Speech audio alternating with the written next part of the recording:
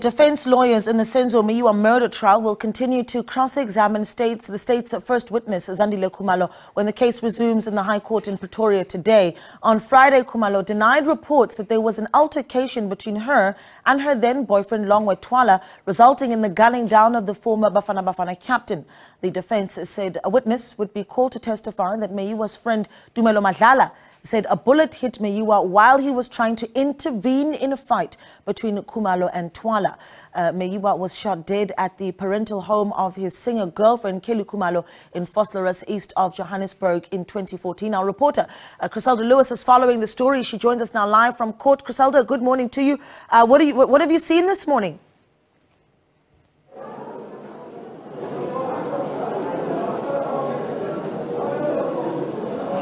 Well, Naledi, we're expecting witness Zandile Khumalo to continue being cross-examined by the defense in the High Court here in Pretoria. And as you correctly pointed out last week, Friday, she basically categorically denying assertions by the defense that there'd been an altercation inside the house which led to a gun going off and Senzo Meyiwa being shot dead.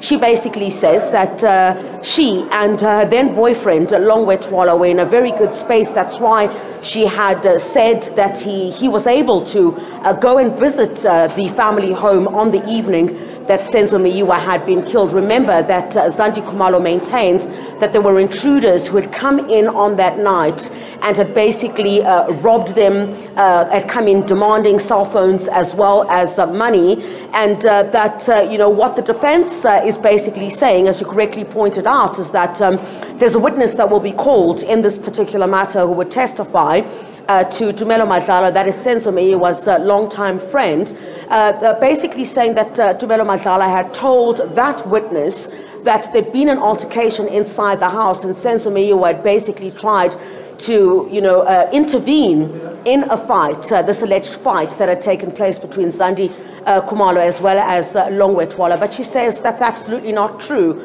There is no altercation that took place there. Also of importance that we saw last week then, Naledi, is that the defense was also trying to poke holes in Zandile Khumalo's testimony. And you'd recall she had been asked numerous times about the description of the two alleged intruders that came inside the house, while she had given a description of one of them being dark. The defense says that Longwe Twala, in his statements, had basically said that one of the intruders was light in complexion. And this was actually done in several statements that were deposed by Longwe Twala, this according, of course, to the defense. And you know, towards the end of proceedings on Friday, a very interesting part of this particular matter where we somewhat got a glimpse then, Naledi, of what the relationship between Senzo Meyiwa and Kelly Khumalo was like. She seemed to have been very frustrated by the relationship. Now, this is according to SMSs that were read out in court, which investigators had downloaded from the phone of Zandile Khumalo, who is the current witness.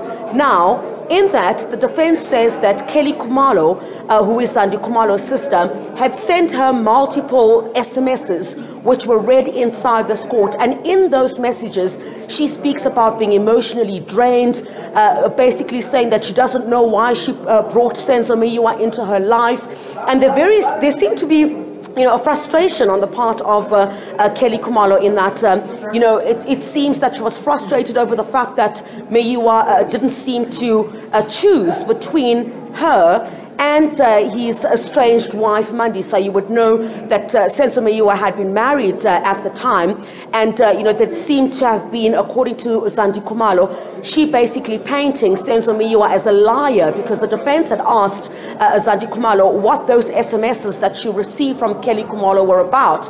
And in one of her responses, she basically said that, you know, Senzo Meyiwa had basically lied. While she could not directly pinpoint or say what exactly each SMS was about and what brought about, you know, those kinds of statements or SMSs that were sent to her by Kelly Khumalo, she certainly does say that, you know, Meyiwa had, you know, was a liar and basically, you know, if, for a lack of a better word, toying between his estranged wife and Kelly Khumalo. And those SMSs seem to suggest a frustration on the part of Kelly Khumalo. In one of those messages that she sent to Zandile Khumalo, she says that she thinks that God is punishing her for letting this man be in her life, and that, he's brought a whole lot of lies into that have not only affected her, but affected them in their entirety. So we're expecting, a lot of that cross-examination as well to continue this morning, and, focus to be put on trying to poke holes into what Zandile Khumalo had basically told this court. Naledi? Yeah. So what time are we expecting proceedings then to kick off, Chriselda?